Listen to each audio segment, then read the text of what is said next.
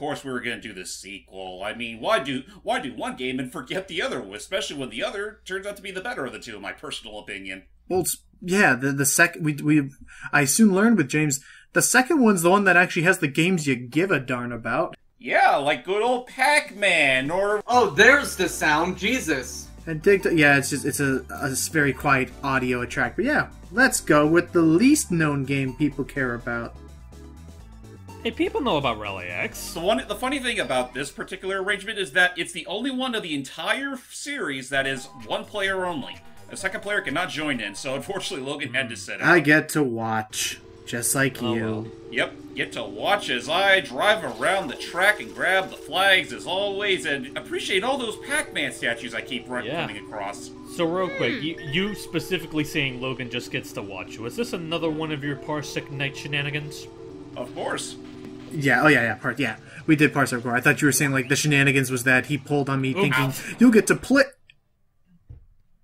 And you know, Logan, maybe it's a good thing you didn't get to play. And then we get to play. But I was thinking, like, this seems so ridiculous. Like, this looks like a perfect game to have multiplayer. Have two players, split screen, racing against each other, trying to get all the flags. Can I also just say I love how the fact that for a good second or two, there was dead silence after he crashed. Yes. A moment of silence for the vigilant blue car. I thought it would punctuate how, like, tragic it was. Yeah, power up.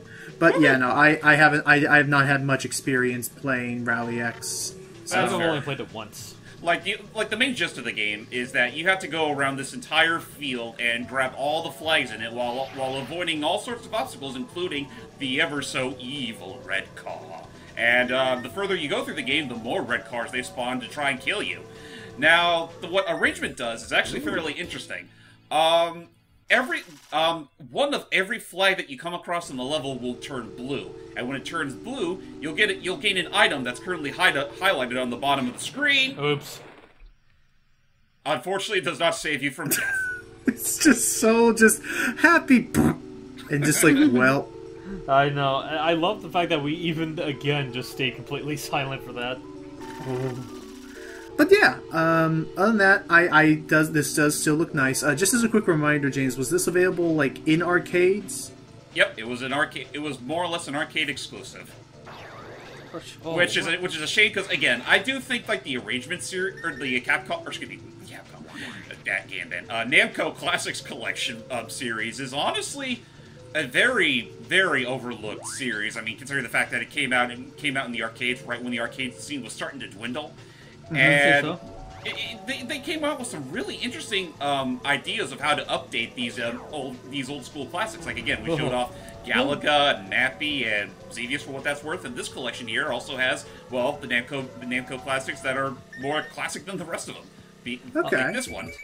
Also, let us just casually glance over the fact that you murdered someone there. To be fair, he was trying to murder me. He had it coming. Welcome to 8 and 16-bit games, where murder is legal. I mean, more or less. Oh, by the way, I'm actually kind of like dumbly curious about it. Are you guys going to look into that? Crap, what's that Ryan Reynolds movie that they're making called like? Dragon Slayer. What? No. Dragon Slayer? Sorry. Oh. Jeez, no. God, I'm curious about that. I'm gonna look into it, of course. But no, what were you actually talking about? The video, the one where he's an NPC in a video game. Honestly, this is the first I've heard of it. Really? Jeez. Okay, I'm showing you guys that trailer after this. Let me look it up. Ow. Ow. And while we blow in smoke, let's start on a game well, now we get Logan back on the scene, and this is Dig Dug. Yay, finally. About time we tried the arrangement. Let's just say that with the co-op for Dig Dug arrangement, we discovered something that, well, Logan, you take the show floor from here. Welcome, everybody, to a game that many will attempt to incriminate me for having an obsession with, but in actuality, Pac-Man was more my obsession in the Namco library. So welcome, everybody, But can you blame us for making such accusations after we see what we do to this one guy here? Shush. It's just what the gameplay's all about. So, we again are the typical digger, and be careful. Oops. So it's just a traditional, like, combat. We thought, okay, it's co-op, just take down all the baddies and hooray! Woohoo! Way to go, partner! Yeah, we got all the baddies, which are they supposed to just be like monsters from the underground? That's pretty much what they are, yeah. And even that DS revival game more or less made it as such. Okay.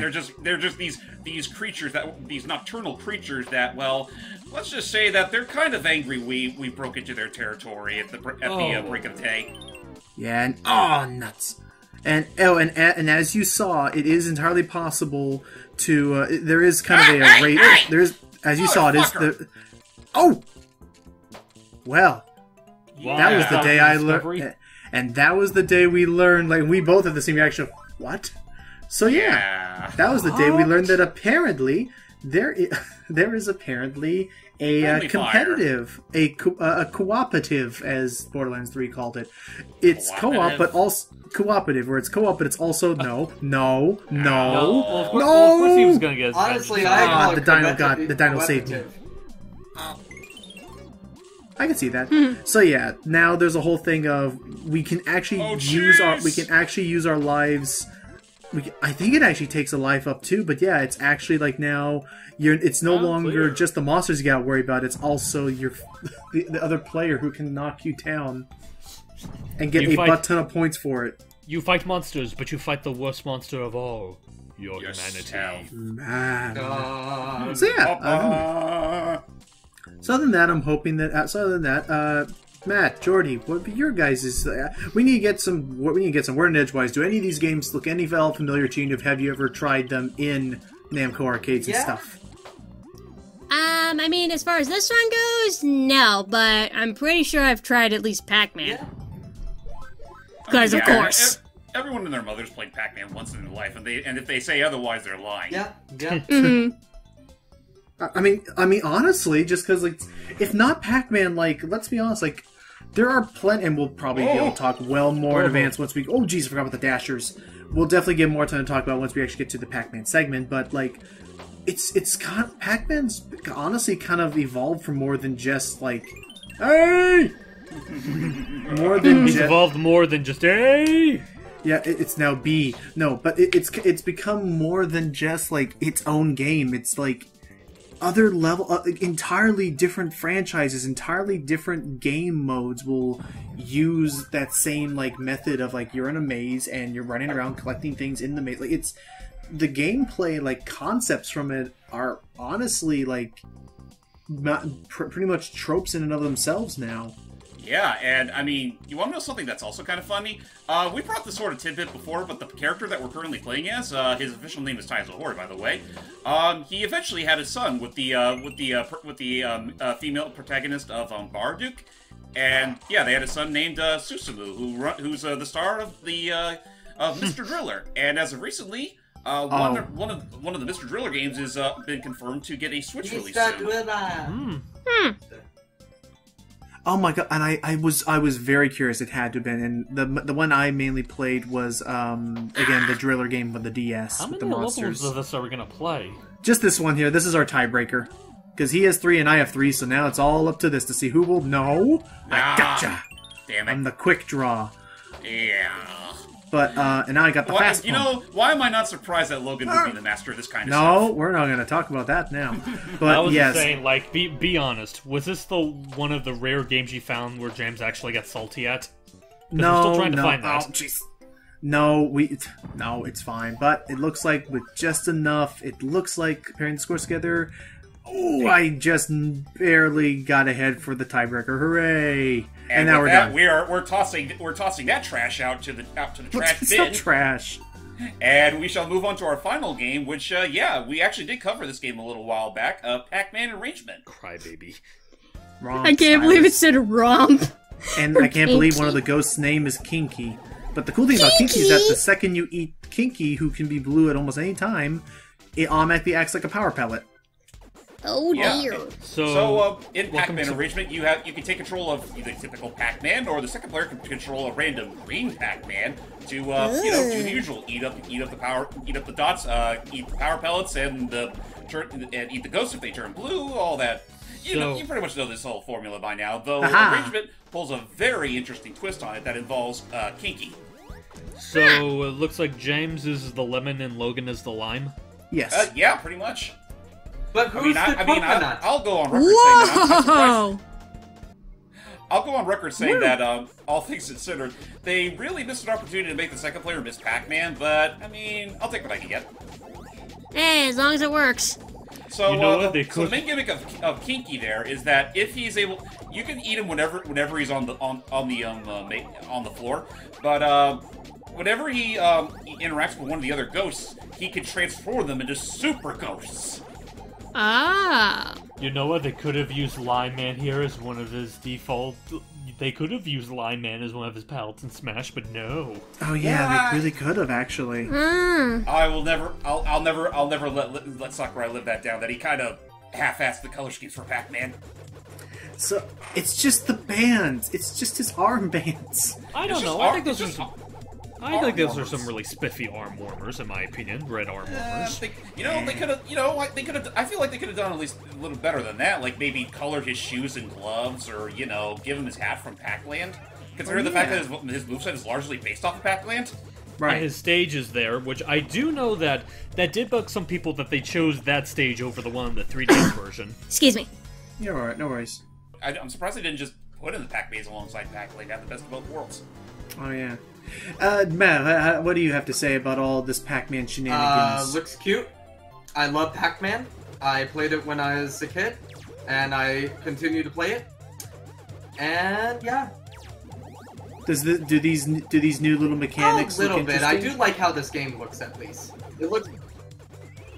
Oh yeah, no, like I'll go on record as to say that this is easily one of my favorite iterations of Pac-Man, just for how fast-paced that's it a is cool and how power-up. pretty it is, and just how much it changes from the overall formula while still keeping true to its roots. That's a cool little power-up you got there, James. Hey guys, curiosity question. What's up? My dad is a very avid Pac-Man fan and a Pac-Man player. Do you think I should try to challenge him with one of these newer games? Only if you want see why to. not. I think so. But so I'm trying to think of I don't know if they've actually I don't know if they've actually released because we had to play this using MAME, an emulator for arcade games. I'm trying to think of for in the case of you and your dad. I'm trying to think of what publicly accessible on current gen consoles. Oh, gotta get the big ghost. What currently accessible Pac-Man multiplayer games are there? What are some of the ones on Switch again? The only one on Switch, as far as I'm concerned, is Pac-Man Championship Edition 2, which actually does have a co-op feature in it that was added with that version. Okay, so I guess you would want to try that one then, Jordy. Okay, But, yeah, I was just other than curious. Other than that, yeah, I don't think I can think of many that were like this. What was that one that we put? Go ahead. Do you both own a? Do you both own a? I don't know, like an iPad or an iPhone or something? We both have iPhones, yes. Ooh. Then the Apple Arcade does have this interesting battle royale variation of Pac-Man. That's crazy. The only thing Nice. is, though, my dad, he's very far-sighted, and his phone is kind of on the smaller side, so it's going to be a little bit hard for him. Then the Switch on the that's TV fair. would probably be your best bet. Yeah, probably. What was So I say? I will admit, we had a little too much fun with this segment of our little recording session, so we decided to go a little further with It looked like they were kissing! I love you, Pac baby. Dang it, Kinky's joined up with the red ghosts, and now, now there's two He of them. made Clyde fat, and now he's spitting out more pellets for us to eat. Oh, now you can eat the big ones. Yeah, okay, we need to get those big guys out of there, otherwise There they'll you go. basically ruin your chances of getting 100% out of the Damn stage. it. She kissed me right she was leaving Dang the it. door. Yeah, what I was gonna say is, oh geez, they're really not backing up anymore. There we go, gosh. So, what was I gonna say is that, I got more ghosts, yay! So yeah, I was super invested with all the new mechanics that this added, and it's really enjoyable to see them work with this. What was the name of that? What was the name of that arcade game that we tried out at Dave and Buster's? Pac-Man Battle Royale. Oh, that was the battle royale that we won. Is that Okay, the one that had Charles Martinet as the announcer? No, that was Pac-Man Versus. Oh, that's neat. I mean, I know it's a little tricky to pick out all the the freaking multiplayer-centric Pac-Man games just because there's so many. What have we done? I don't know. We're cornered. You fool! Now they become super ghosts. Yeah, all these. Yeah, I will admit these super ghosts are pretty neat. Like the mechanics for them. And I'm surprised that they've never brought the gimmick back in any other future iteration of Pac-Man. Like, it's such an interesting idea, and it's sort of like a risk versus reward sort of thing, where like you have this whole weird trump card in the form of Kinky just go roaming around. You can eat them to turn the ghost blue and eat them up, even though in doing so they run on a shorter timer. But at the same time, if he reaches one of the ghosts, he could turn them into much more powerful variations of themselves and give you a harder time as a result. Yeah. But and on top of that, nice. Whenever you eat a bigger ghost, you do get double the points you normally would. Oh, okay. But yeah, other than that, Hype, what do you have to say about all this Pac-Man and... Well, I feel like as far as like Pac-Man itself, I feel like I don't have like anything new to say because, you know, considering how many Double Dine Pac-Man things we've done in this channel, I will give this one credit. This does look like it has quite a bit of innovation compared to like some of the other other times they do the, oh look, we have the old game but now we do something new with it. I do like some of the stuff that they do here. Mm-hmm. Yeah. Right, so it's just a fun time overall, especially if you have a friend. And yeah, I have no idea how long this particular version of the game is. Otherwise, it lasts for about 5 worlds, I think. But with that said, though, you don't have to see all of it because as I've said before, years ago, Logan and I actually did meet up and did an entire playthrough of it, and you can watch it as I pop the card right here. Assuming future me can remember to do that. But on that note, folks, hope you all enjoyed our little look at of the Namco Classics Collection Volume 2, again, arcade exclusive, though I do remember that some games on it were re-released in some form or fashion. Like, Pac-Man arrangement was on the GameCube Namco Collection, as well as the Game Boy Advance exclusive Pac-Man Collection, which, I mean, an interesting deal for its time, even though it's dated as all get out by today's standards. Mm-hmm. And, yeah, that's pretty much all I can really say on the matter, and hope to God, well, despite all that's happening this year, maybe Namco will still be able to give us some more ways to twist a classic formula. Alrighty. So that's it. Till next time, guys. Bye. Bye. I'm afraid we're gonna have to cancel the next Pac-Man game because Pac-Man has Corona.